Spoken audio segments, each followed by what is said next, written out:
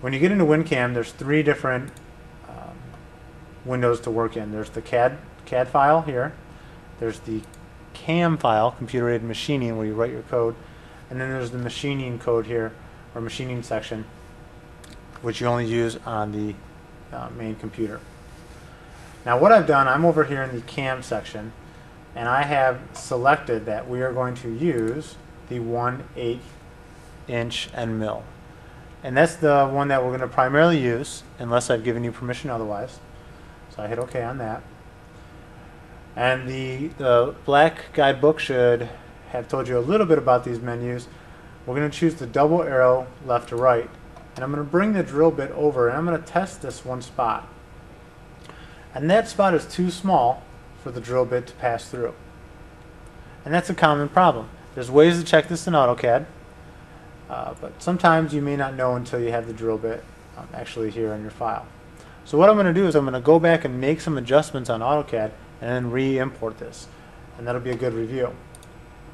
So I'm back in AutoCAD. I'm going to take this circle, and this needs to be bigger. This is going to be the easiest adjustment. And I'm going to make sure my object snap is off, and I can just drag it out about as close to the border as I can get. And then I just hit save. It's already working in my DXF file. I go back to WinCAM, and I'm just going to import it again. Don't need to save anything. Hit OK. And you can see this thing automatically got bigger. I'm going to turn on my spindle. I'm going to make sure the 1/8 drill bit is being used. I'm going to go to the pocket mill icon, and I'm going to check on the drill bit again. I'm going to choose the left and right movement, and I'm going to drop it in. Still looks a little tight, so I'm going to zoom in on that section. And you can see now that there is clearance. Even though it's touching in this top, it would still clear it if we were to write the code. So I'm going to zoom back out. While I'm at it, I'll just zoom in on the shape. We're going to choose pocket mill, and I'm going to pick the outside border, and then I'm going to hit the green check. I'm going to choose the inside border, and then I'm going to choose the green check twice. So that's what a pocket is. I'm leaving an area inside of a cut untouched. The black binder had some settings in here, and they can change from part to part, material to material. But for the most common cuts, the white plexiglass and the blue wax, it's a 1/2 inch deep, so you can go down about 1/4 inch, so that's 0.25.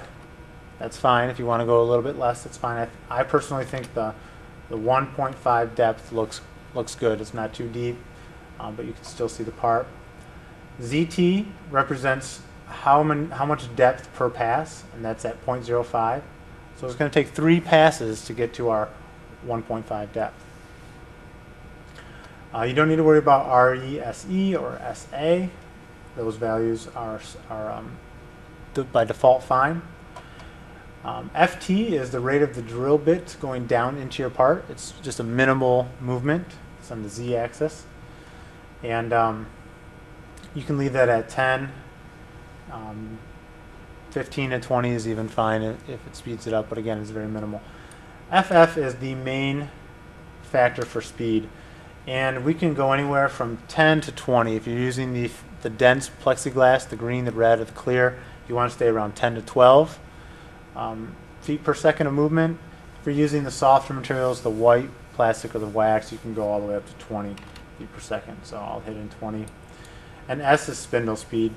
And you can type in, the book says 1500 revolutions per second. You can leave it at that. You can type in 2000. They're both fine. Harder the material, the faster the revolutions. Softer the material, you have to be careful that it doesn't melt and create some weird shapes. So I have a couple high speeds down here, and this should be fine. So you just hit OK, and it should cut out and give you a little preview of what's going to be cut out. So you may have noticed that I accidentally cut out this circle. that we wanted to leave in there. We wanted that raised. And this is a good opportunity to show you how to fix those yourself if you have an issue.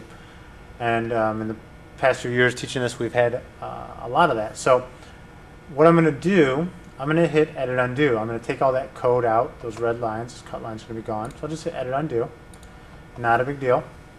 And I just need to remember when I go back through to select all the parts that I want to be left. So this is my outside border. This is my inside border. I'm going to hit the green check.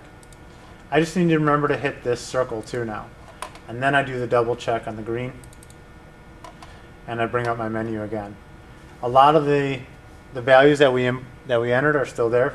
0.15, 0.05, so 3 passes to get to that depth. FT we left at 10, FF we can type in at 20, and spindle speed we can do 2,000 revolutions a second. And then I'll hit OK, and there is the cut that we wanted. I'm going to hit Save. So what I'm doing now is I'm saving this file, the AutoCAD import plus the camming code that I've written into it.